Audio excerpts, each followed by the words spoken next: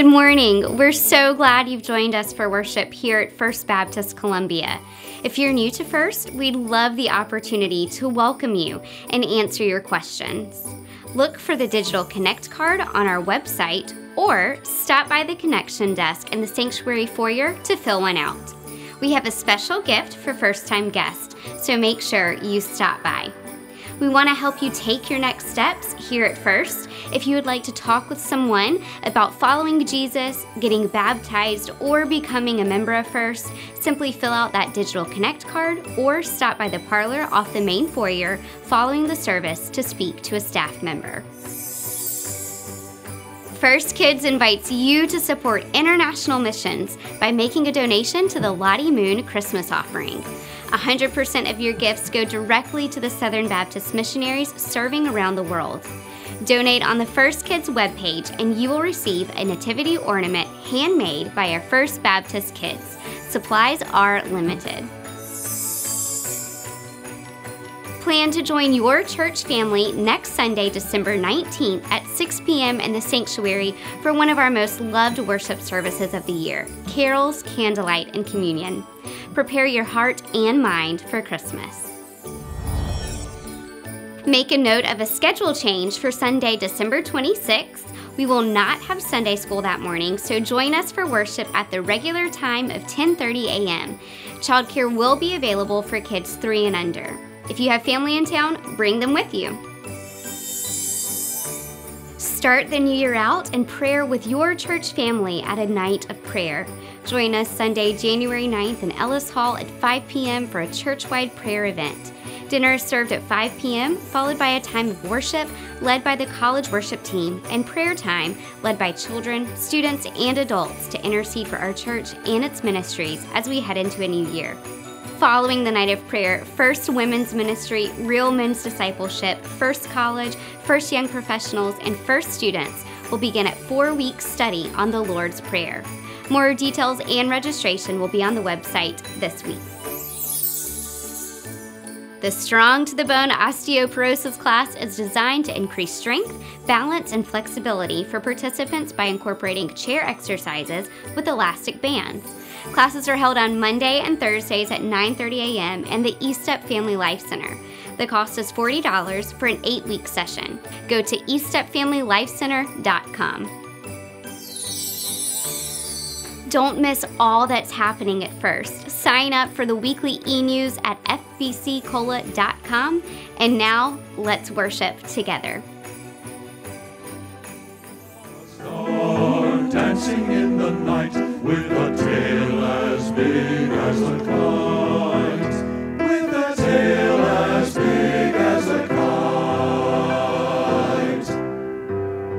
Said the little lamb to the shepherd boy.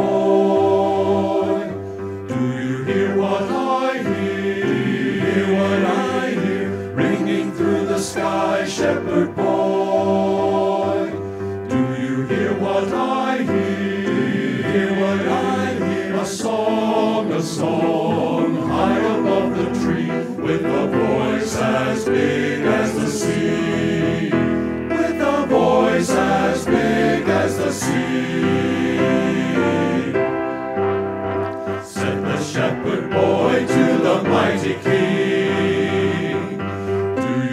What I know in your palace for mighty king.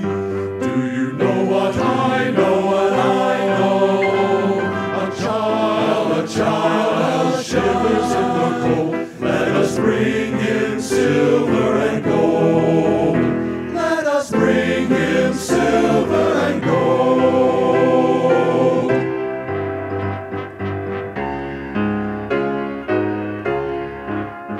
Said the king to the people everywhere, listen to what I say. Pray for peace, people everywhere, listen to what I say. The child sleeping in the night, he will bring us goodness and light. He will bring us goodness and light.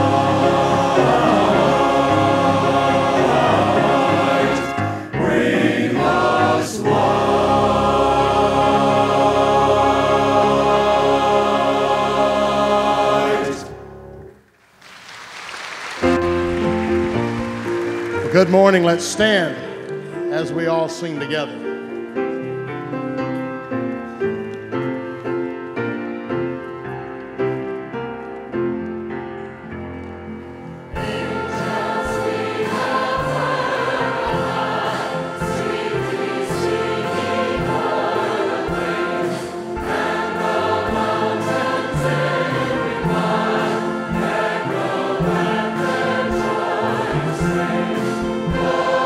Oh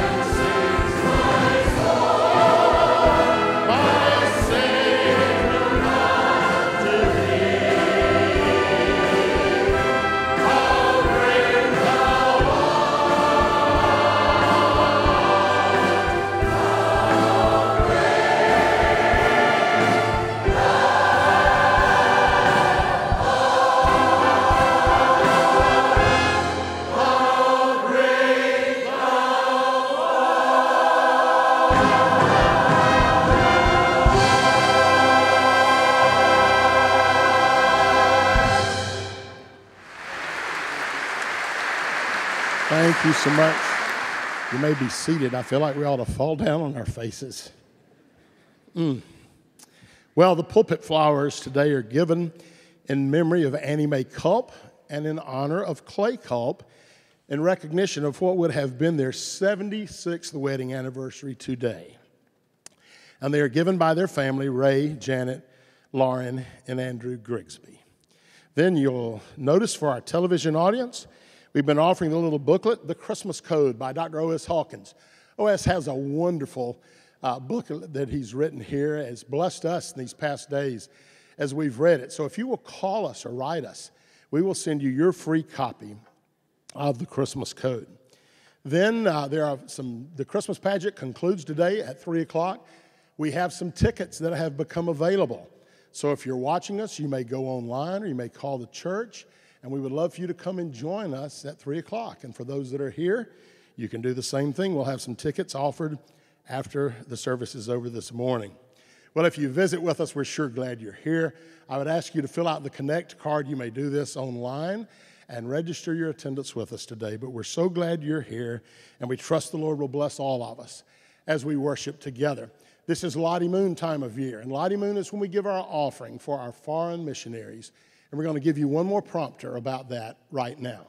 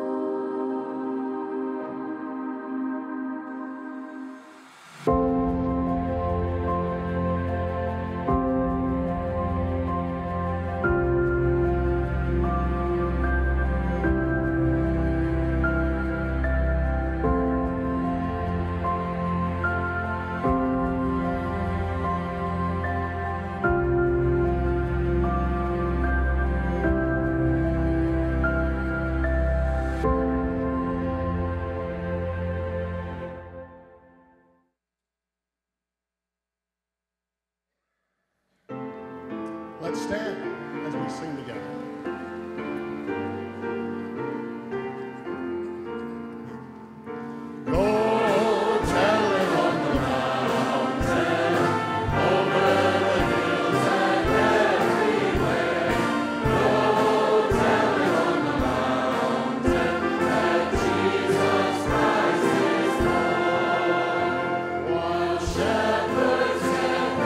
Watching, or silent thoughts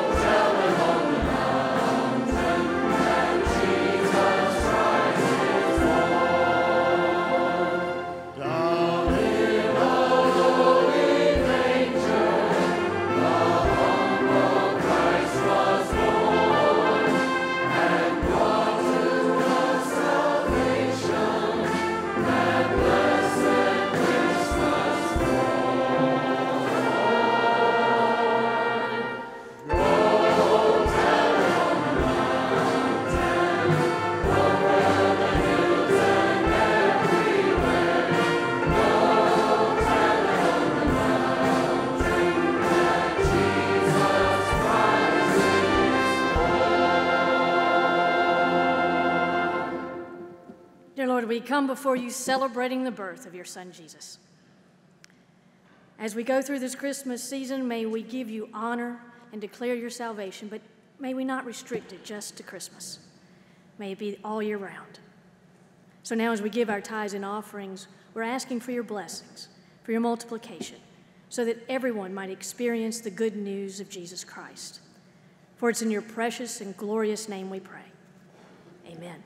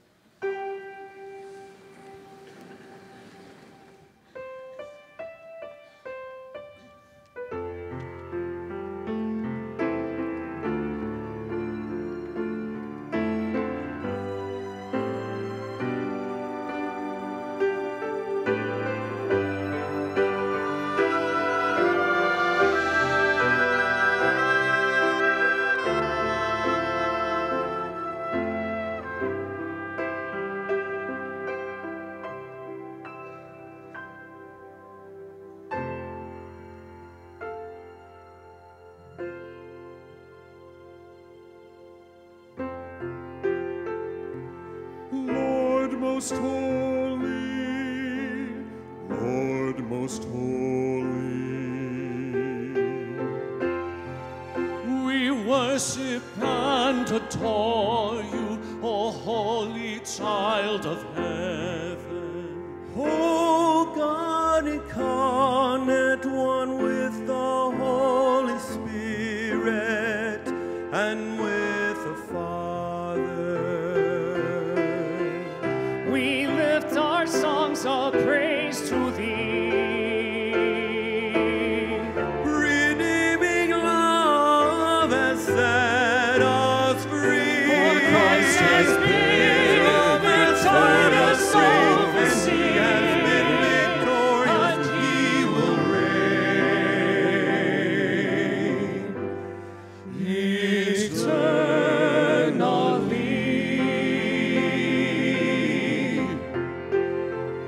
The Son of God, our hope, our great Redeemer, the Prince of Glory.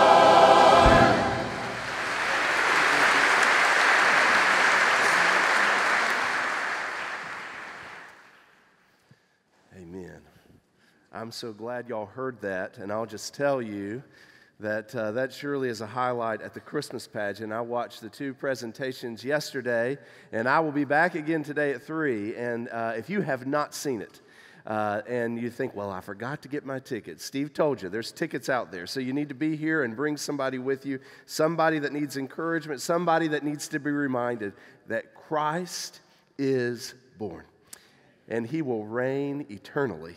And we praise the Lord for that. The grand narrative of the Christmas story is found in a few different New Testament books.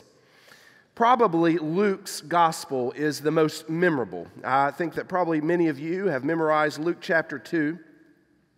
And Luke tells us about the visitation, angelic visitation with Mary. And then in chapter 2, he tells us about that imperial census that sends the world moving. And Mary and Joseph travel to the ancient town of Bethlehem. It's there that the Christ child is born, wrapped in swaddling clothes, lying in a manger. And then we have those lowly visitors who come from nearby fields where they're watching over flocks. And they come to worship the newborn king. And all of a sudden in the sky, there's this gathering of angelic hosts praising God and saying, "Glory to God in the highest." And just a magnificent picture for us of what happened on that day. Well, Matthew focuses on a few different details. Matthew tells us about the angelic visitation with Joseph to point out to him also, he also needed to hear that God was at work, not just Mary. And then he really hones in on the story of these visitors who come from the east. The Magi who look into the sky and they see a star that announces the birth of a king, and they come to worship this one who's born as king. And along the way, they meet the bloodthirsty tyrant Herod. And then Herod discovers what's going on. And of course, he goes and slaughters the children in Bethlehem, the young boys living in Bethlehem. In the book of Galatians, Paul talks about at the fullness of time, when all of a sudden it reaches that point when God steps in and gives us the gift of his Son. John poetically tells us about how the Word became flesh. But this morning, I want us to look at John's other account. In the book of Revelation, John tells the story of the birth of Christ, but he gives it to us from the perspective of angels, from those who can see beyond the veil that prevents us from seeing more than just flesh and blood. It is truly a cosmic story, maybe a bit off a little bit more than I could chew for the message this morning, so I hope you'll lean in and the Lord will bless as we study His Word.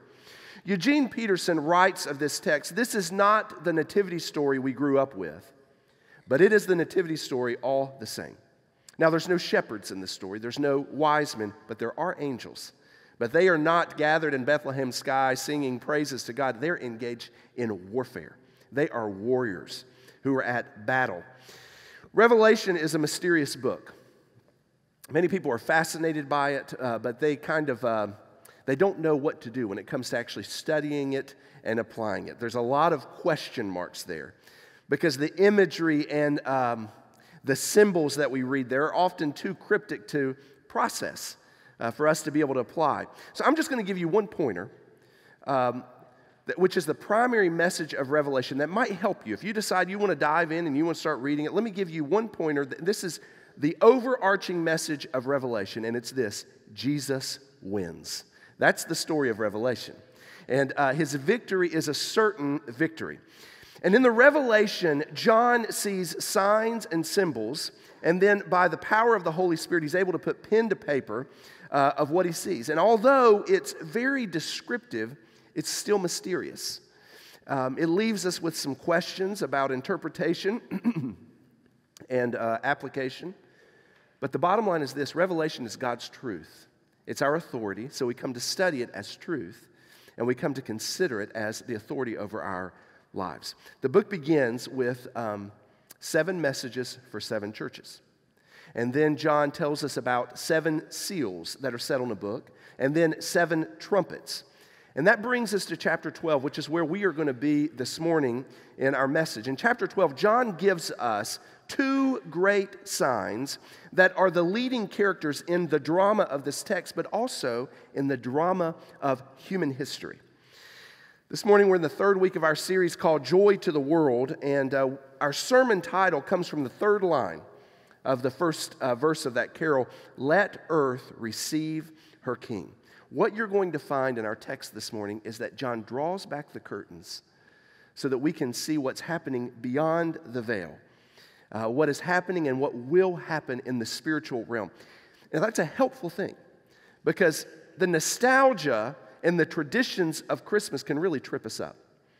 And we will only focus on those things that seem lovely or those things that we're kind of drawn to, and we will miss the real nature of what's happening when Christ comes to be born into our world. See, his birth is a declaration of war against Satan and his entire kingdom. And we see in the text this great cosmic battle between the forces of good and the forces of evil. Jesus is born in Bethlehem, and he's born as the King of Kings. So look with me, Revelation 12. I'm going to read to you just the first 6 verses. We'll look at the whole chapter, though, together. Revelation 12, verses 1 through 6. A great sign appeared in heaven, a woman clothed with the sun and the moon under her feet, and on her head a crown of 12 stars. And she was with child, and she cried out, being in labor and in pain to give birth. Then another sign appeared in heaven, and behold, a great red dragon, having 7 heads and 10 horns, and on his heads were 7 diadems. And his tail swept away 1/3 of the stars of heaven and threw them to the earth. And the dragon stood before the woman who was about to give birth, so that when she gave birth, he might devour her child. And she gave birth to a son, a male child, who is to rule all the nations with a rod of iron. And her child was caught up to God and to his throne. Then the woman fled into the wilderness, where she had a place prepared by God, so that there she will be nourished for 1,260 days. Heavenly Father, we thank you for the true account of your word. And God, we just confess to you that in some ways the mystery that's been packed into this book, into this text, has the potential to really trip us up. And so, God, we just ask that your Spirit would come now and teach us and speak to our hearts. Father, we don't want to become more intelligent. We don't want to become smarter. We want to become changed as you form us, as you form within us the character of Christ. And so, Lord, would you use this moment here this morning to do that? Father, we pray for those who are far from you, that even now you would begin to drawing them, that they might see the cross and that they might respond. Now, Lord, just hide me, and you have your way. It's in Jesus' name that I pray. Amen. The mystery of Christmas, no matter which way you look at it, is linked to danger. There's danger in the text. It's this ancient conflict between good and evil. And in the Revelation, John fleshes out for us that ancient conflict played out on a spiritual realm. Now, the message for us today, I would say, is this, that Jesus is the true king who has come to defeat sin and Satan. Now, we're going to consider chapter 12 in two parts. We'll look at the verses I just read to you under the header, A Certain Savior. And then we will look at verses 7 to the end under the header, a sure salvation. So a certain Savior, then a sure salvation. John writes here in the Revelation chapter 12, verse 1, that a great sign appeared in heaven. Now, this is the first sign of chapter 12. There's two of them. And the first sign is this pregnant woman who is in heaven. But we recognize this to be the sky, the heavens. And the reason we know that is because what's there with this woman. It says that the sun is there, and she's clothed by the sun. And she's got a crown on her head. It's got 12 stars on it. And underneath her feet is the moon. So these are heavenly bodies that we're familiar with in the sky, and they're there in this picture, this drama that's playing out before John's eyes that he's put to paper for us. Now, let's pause here for a second, and let's just admit, this is strange. This is strange stuff. You know, what in the world is he talking about? Clothed with the sun. You know, it kind of can create some issues for us, and I'm afraid you might decide to tune out, and you'll say, it's getting weird today. I think I'll just kind of read alone by myself here. But let me just ask a question that I think might illustrate what we're dealing with.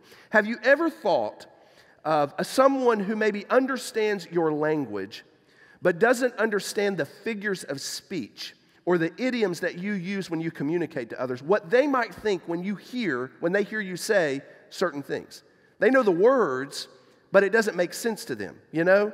They might overhear you say, you know, I'm so hungry I could eat a horse. And they're like, you know, do y'all eat horse? I didn't know that we ate horse, you know? They can't quite process that. You know, or when you shout at somebody, break a leg, and they think, that is terrible, you know? They're getting up to perform, and you're just wishing ill will upon them? What is this? They don't get it because they just take it literally what's being said. The same thing could happen as we read Revelation. What do you mean she's clothed with the sun? Is it like real bright clothing? You know, is it hot stuff? You know, is it big? You know, what does it mean that she's clothed with the sun? And this moon under her feet, is that like a rug or maybe like footwear? I mean, what are we talking about? What does John mean here in these verses? Now, let me just go and confess to you, I am not going to be able to fully answer that question for you, except to say this. John is not speaking in literal terms here. He tells us he's speaking of signs, okay? That's what he says there. He's describing what he's seeing. And it seems that he is connecting this woman, this pregnant woman, this woman that's a sign, with the nation of Israel. Does anybody remember the great dreamer in the book of Genesis? Remember his name's Joseph?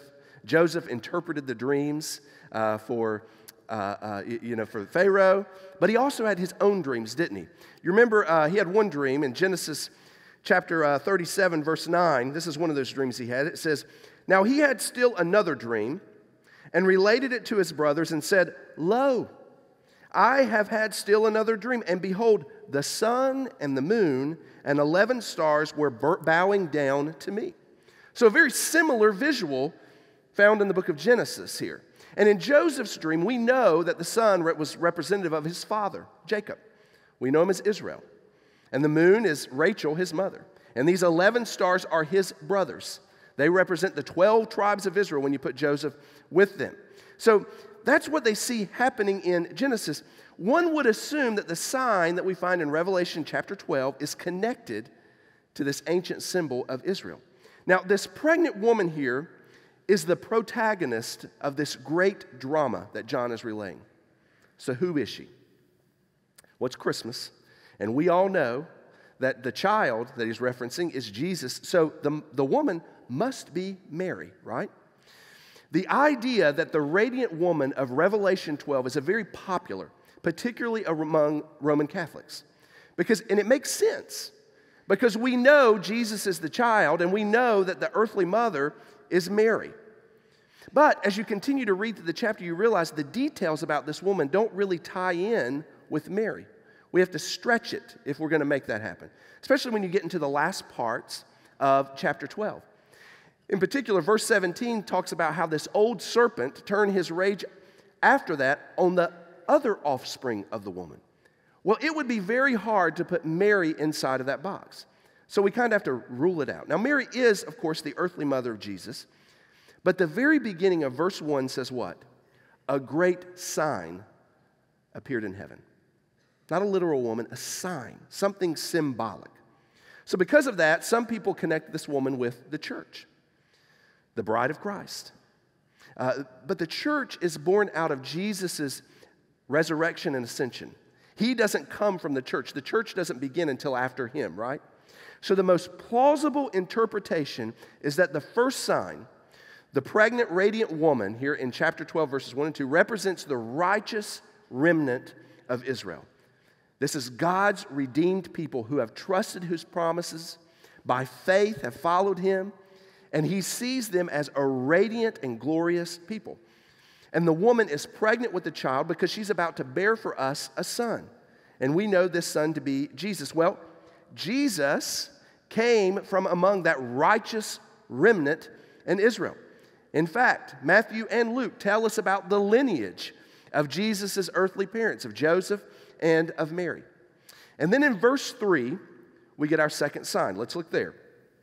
It says here, Then another sign appeared in heaven, and behold, a great red dragon, having 7 heads and 10 horns, and on his heads were 7 diadems. Who is the dragon?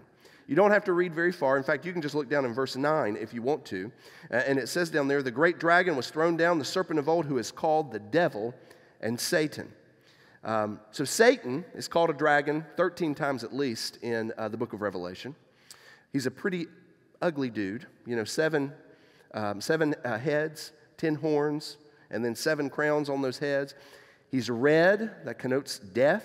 Makes sense because Satan is connected with death.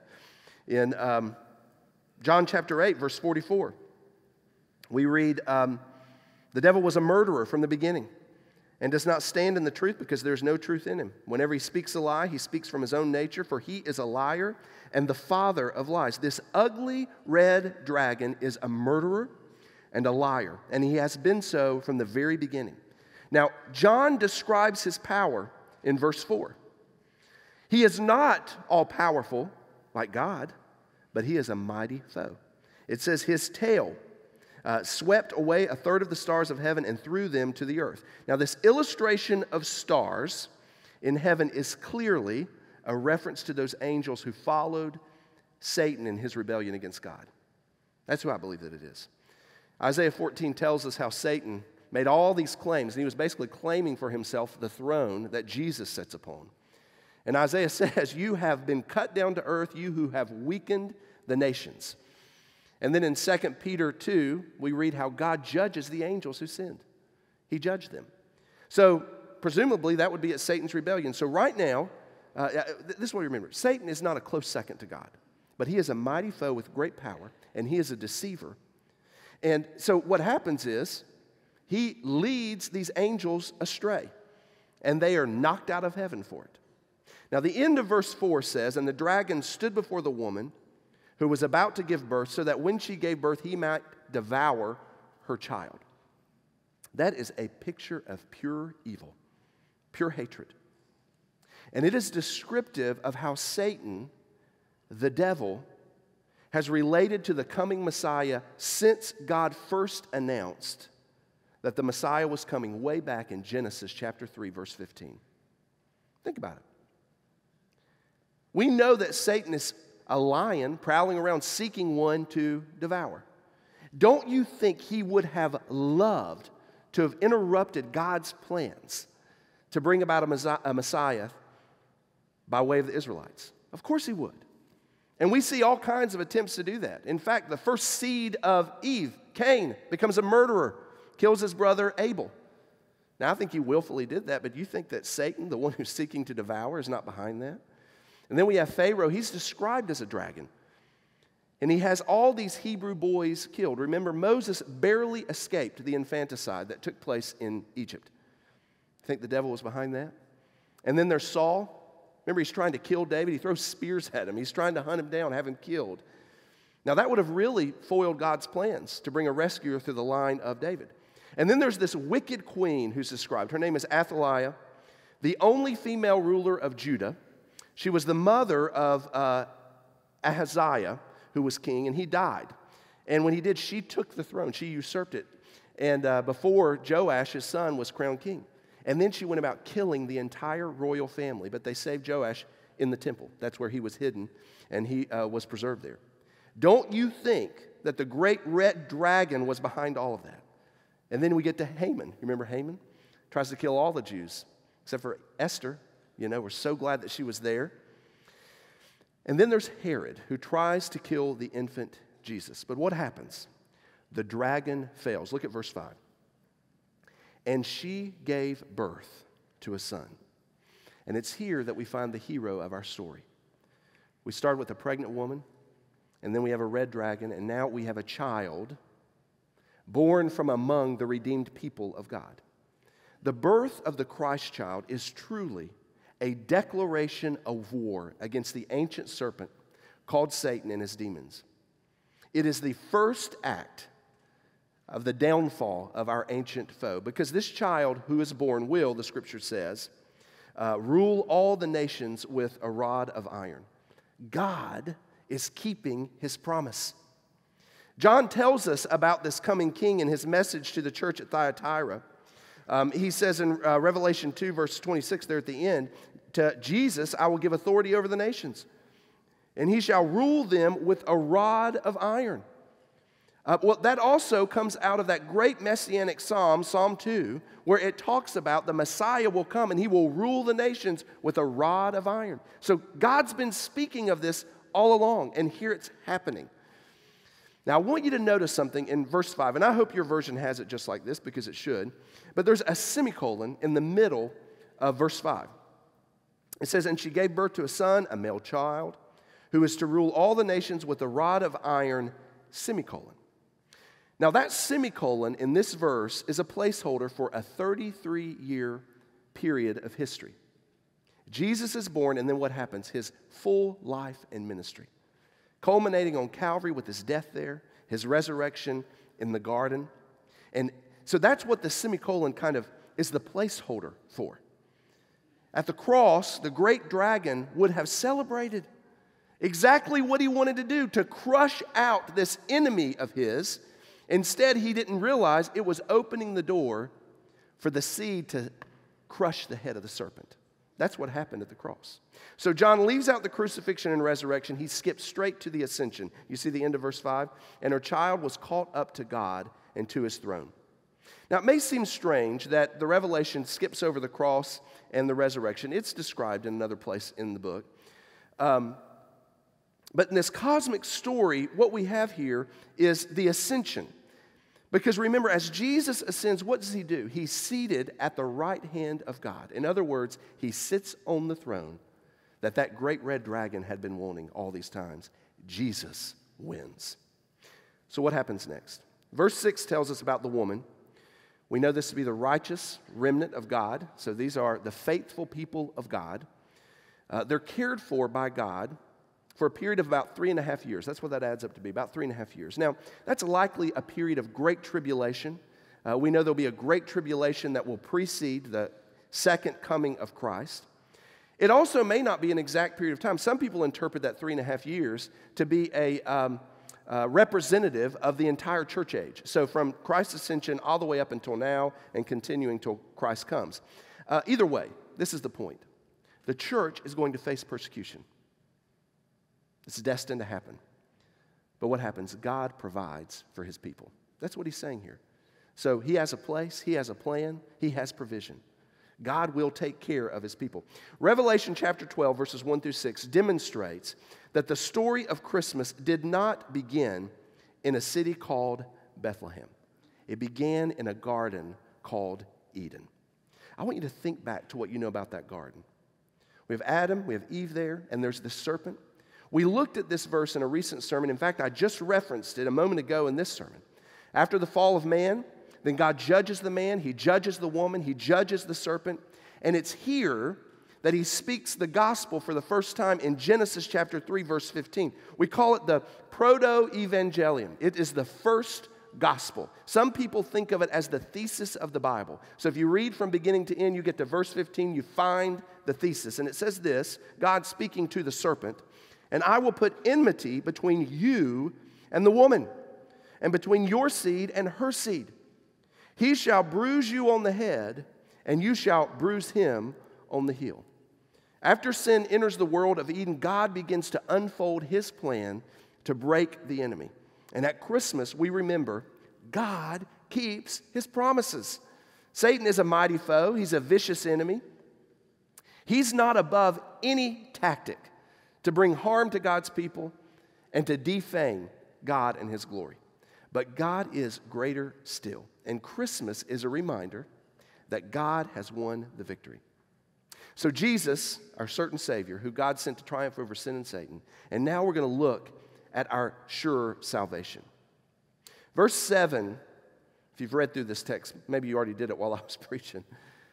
Verse 7 becomes a little bit more cosmic here, okay? So we see something in even a greater, stranger level maybe. We find out there is war taking place in heaven. Now, I'm going to tell you what I think about this war in verses 7 and 8. I think the war that's taking place is that war that leads up to Christ's death and resurrection. Now, other people take it a different way. That's what I think's happening. I think he's reflecting back here. And we're told here of an angel that on the scene called Michael. He's one of two angels that are named in Scriptures. The other's Gabriel. So you know Gabriel. Michael is the archangel. He's mentioned in other places in the Bible. The book of Daniel talks about the strong Michael who comes against the prince there in Persia, the demons in Persia. In Jude, it references Michael. And so look at me, verses 7. Look with me at verses 7 through 9. It says, "And there was war in heaven. Michael and his angels waging war with the dragon. The dragon and his angels waged war. And they were not strong enough. And there was no longer a place found for them in heaven." And at this point, I believe we have the crucifixion and the resurrection. Now look at verse 9. "And the great dragon was thrown down, the serpent of old, who is called the devil and Satan, who deceives the whole world.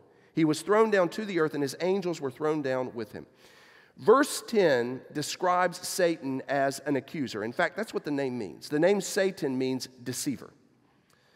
He's also called the devil, and the devil means slanderer, the one who lies. And then he's called that he is a deceiver, which means his responsibility that he believes, or his desire, is to lead folks astray.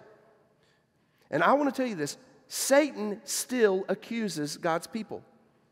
He still has access to heaven where he goes in to accuse people before God. But he cannot undo the work of redemption that was purchased for us at Calvary. See, Satan is a defeated enemy, and he knows it. So he is raging. He will not go away quietly. Satan knows he's a defeated foe. He recognizes he's on borrowed time. So he is working feverishly to bring damage to the name of Christ and to damage the glory of God. And so you think of all the things you know of how he's done that, of places, maybe he's done it in your life. Maybe he's done it in others, and it's just brought shame to the name of Jesus. That's what he's doing. Verses 13 through 16 reveal Satan raging against God's chosen people. I believe that alludes probably to both the Jewish people of God as well as the church, God's people. And you can track through history and you see this happen. And think of those events like the Holocaust, of him raging against God's chosen people. And then the church. You think of ancient Rome, where the Christians were under Nero's rule. Trajan, all those that just did awful things to Christians. Well, that's not gone away. Neither is anti-Semitism. Voices of the martyrs and other agencies say that there are more Christian martyrs today than in years past. So the great red dragon of Revelation is still raging. Look at verse 17, the last verse of the chapter. So the dragon was enraged with the woman and went off to make war with the rest of her children who keep the commandments of God and hold to the testimony of Jesus. That's you. That's me. What's Satan doing? Tells us. Coming after us. Coming for us. Satan is the great enemy of the church. He fights against God, rages against God's people. He accuses the saints in heaven, and he attacks his people on earth. So how are we to overcome the enemy? Look at verse 11. And they overcame him because of the blood of the Lamb and because of the word of their testimony, and they did not love their life, even when faced with death. Take note of those three things. First, they overcame him because of the blood of the Lamb. In Revelation 5, John says he saw a book that had 7 seals.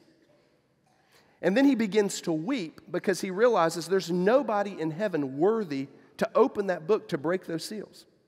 And an elder turns to him and says, "Stop weeping. Behold, the Lion that is from the tribe of Judah, the root of David, has overcome so as to open the book and its 7 seals." And then John turns his attention to the throne, and standing there next to it is not a lion, but a lamb. The Lamb who was slain from the foundations of the world. He is the one who is worthy. See, our only hope of eternity with God and for salvation is the blood of the Lamb. That's it. And I believe whenever we look at Jesus in eternity, we will always see him as that slain lamb, reminding us the only reason we're there is because of what he did and because he's there. And his blood cannot be erased. His blood is the power for salvation for those who will believe. And that great red dragon stands no chance against that blood. What can wash away my sins? Nothing but the blood of Jesus. What can make me whole again? Nothing but the blood of Jesus. Oh, precious is the flow that makes me white as snow. No other fount I know, nothing but the blood of Jesus.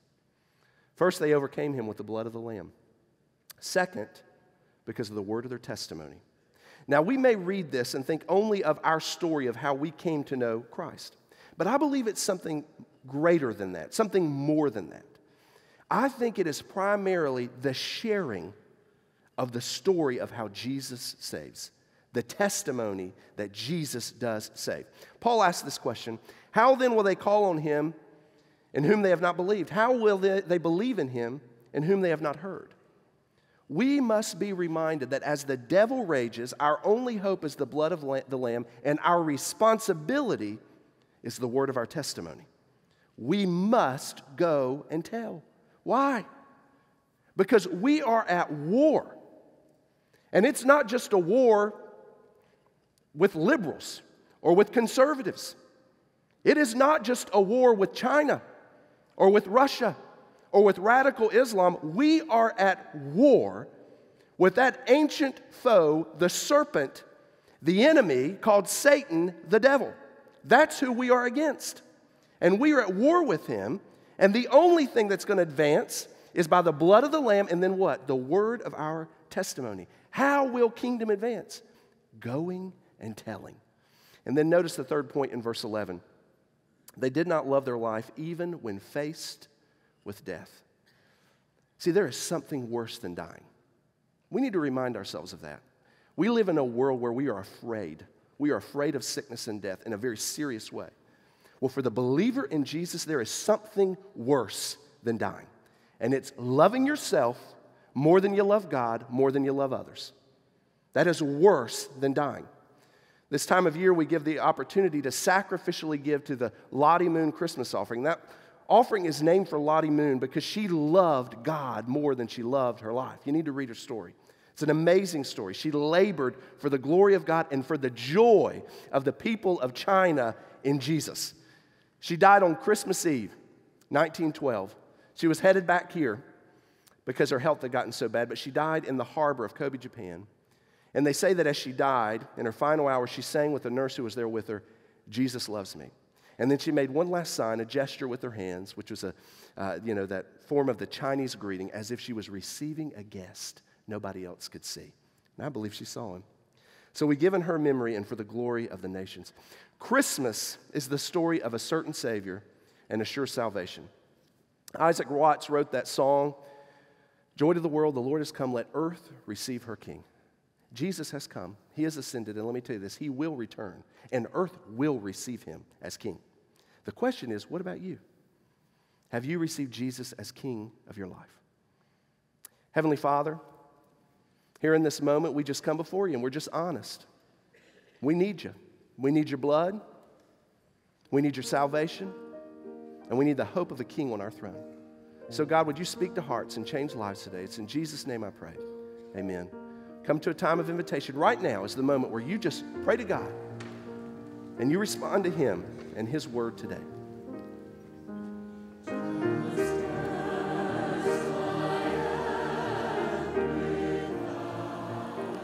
As you've worshiped with us and heard the message this morning, I'm sure that God is speaking to many hearts and lives. Let me encourage you to go to your phone right now and call the number on your screen. We have folks who would love to pray with you and talk with you. So call the number on your screen, and we would love to pray with you right now. Once again, we thank you for being with us today.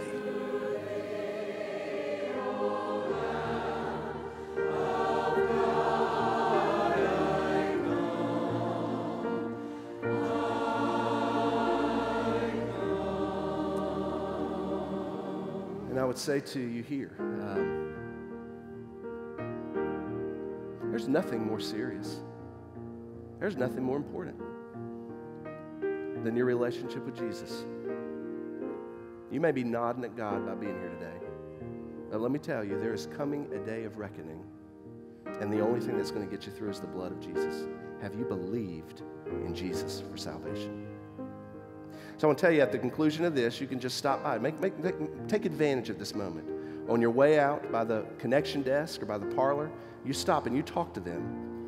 And they'll love to share with you from God's Word how you can trust Jesus today. Maybe it's about making a decision for Christ, maybe following believer's baptism, maybe joining the church. However, God's moving in your life. You take advantage of that moment today. Well, Christmas pageant went fantastic yesterday, Steve. I was so excited to be able to be here and be a part of that. And one more performance at 3, and you say you've got tickets. Is that right? All right. You can go out there to Washington Street area, Washington Street lobby, and there'll be some back there, and they can go online if they'd like to get them. Yeah, so y'all do that today. I'm telling you, it's just worth being here, and I appreciate all of your work and commitment and labor towards it. You just do a fantastic job.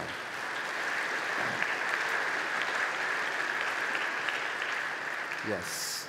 Let me tell you about something real quick. I wasn't going to do this, but but I want to mention this. This past week, we installed in the western corridor of the Boys Chapel the historic display. There's a couple pictures up there on the screen. It looks fantastic if you haven't been over there, okay? And I want to tell you, there's a few people that have just been working very hard towards this, and in official capacity. Our history committee, the chairman is H.E. Barkley. You can either raise your hand or wave or stand up, whatever you want to do. He's right over yonder, and don't clap because there's a few more people, okay? And I got to get through this. So we got him, Kayla Stevens, Lavona Page is on that committee, and also our curator, Rod Funderburk. But I will say this. I think they would all admit there are two people that have worked very, very, very hard on this thing for months and months and months. First is Lavona Page. She has been writing and editing and researching and calling, and she has just done a lot of work. And then the second is Craig Houston, who's the designer, and he's right up here, and he's done a lot of the artistic, the drawings and the design, and put it out, and it has been a labor, I'll say, of love. I don't know if they'll say that yet, but it is just incredible, and it tells the church's history. as best they can in snippets from 1809 all the way up till this past year, or this year maybe. I guess it goes through this year. So anyways, I want you to go by there and check that out and just read the comments there. I'm just so excited about that. I will tell you this, it takes some time, so you might have to walk past it 30 times before you get it read. But anyways, I appreciate, now we can give them their big applause. I appreciate all their hard work.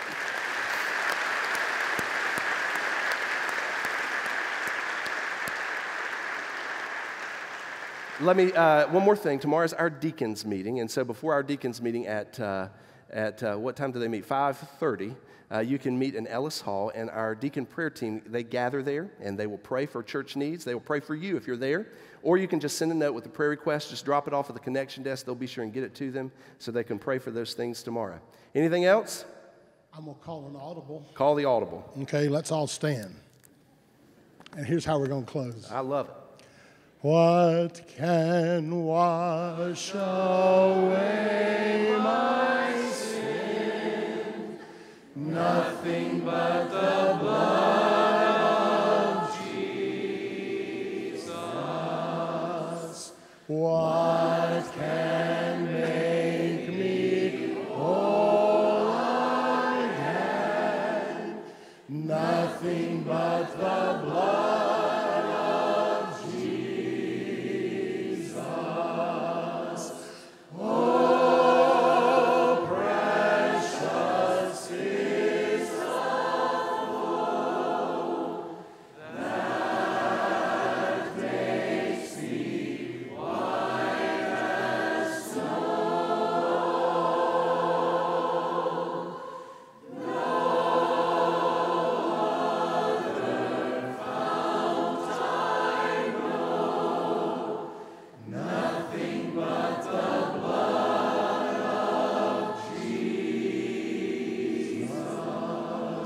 Nothing but the blood of Jesus.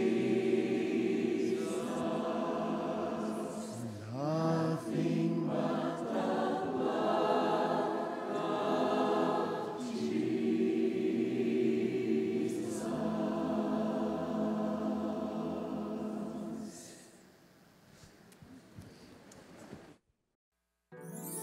Thanks for worshiping with us via live stream today. We invite you to join us again next Sunday via live stream or in person. Have a great week.